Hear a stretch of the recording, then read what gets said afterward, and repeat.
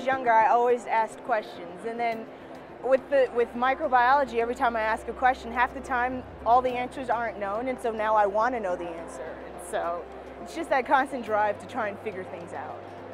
I think in general I'm a curious person, so science in general was a natural fit for me to just explore how things work. And in college I ended up getting an opportunity to work in a microbiology lab and sort of fell in love with the tiny things that we can't see that do so much for our world, really. My major in undergrad actually in pharmaceutical science. So I spent like 3 years learning how to make drugs and design drug delivery system and things like that. Which then, it kind of bored because then I just don't want to stay in the disease itself. And that's why it kind of intrigued me to get to know more about microbiology. I got into microbiology sort of in a weird way. I was really interested in going to med school, and I was looking for ways to sort of beef up my application, I guess. And I started working in a lab, and I just thought I'll do this for a semester, and I just really loved it, and I really loved the science. So I decided to stick with it and go to grad school instead. Didn't decide to be a microbiologist. I became one kind of eventually. I worked in endocrinology for a while, and I was making antibodies against hormones and realized I was more interested in the process of making the antibodies than what I was going to do with them. So I became an immunologist, and then while I was an immunologist, I was teaching microbiology and became more interested in that than the work I was doing, so just sort of shifted into microbiology really as a postdoc. Well, I started out actually wanting to be an MD, and so since childhood, that's what I wanted to do with my life. And I actually went to a high school of medical professions, and so I worked in a hospital. And I found myself asking myself, okay, why are these things happening though? I see there are sick people, why are they sick? And so at that point I realized more than being an MD, I wanted to do the science behind medicine. The primary reason is microbiology is a field where every day when you look at a culture, it's like looking at a new present because you get something new every day. Every patient is different. Even though they may end up having the same thing, you work differently. So it's that unknown. You're always looking for that unexpected organism that might be there. You go on for days and days, just the same old routine stuff, and then you run into something that you might only see a couple times during your whole career. Well, honestly, I did want to major in biochemistry. It was too much math, so I decided to join microbiology instead, and I've never regretted it. Well, I was very interested in microbiology from a very early age, but what really excited me more was when I won a microscope at a science fair when I was 8.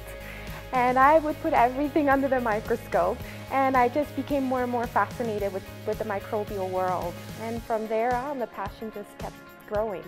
I was always interested in science, medical science of some sort, and I wasn't really sure what I wanted to do.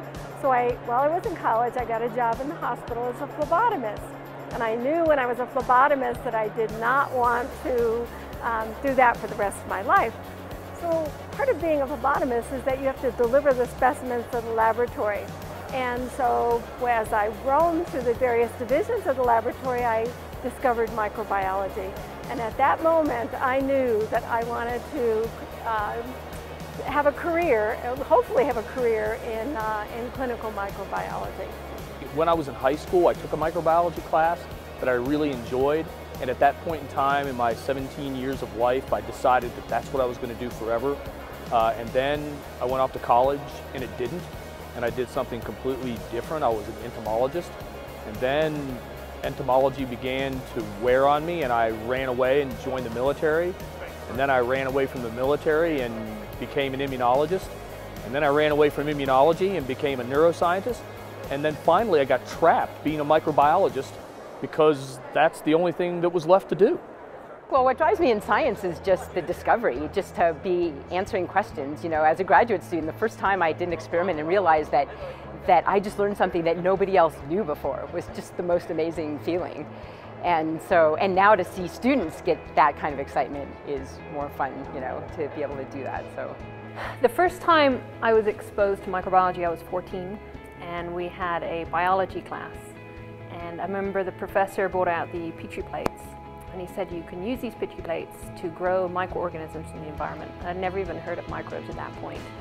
So we were allowed to do whatever we wanted with the Petri plate.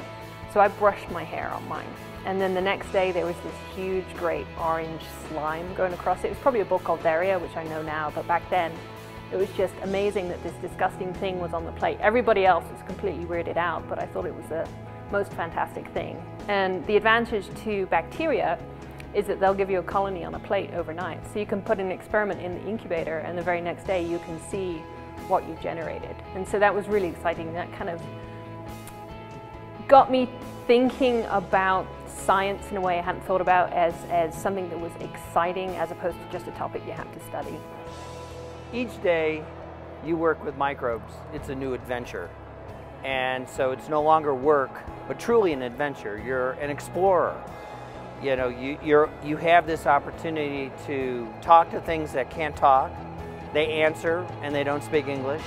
It's really a remarkable adventure, exploring the unseen life of our planet. The way that science works, there's so many unsolved questions that you just don't know the answer to.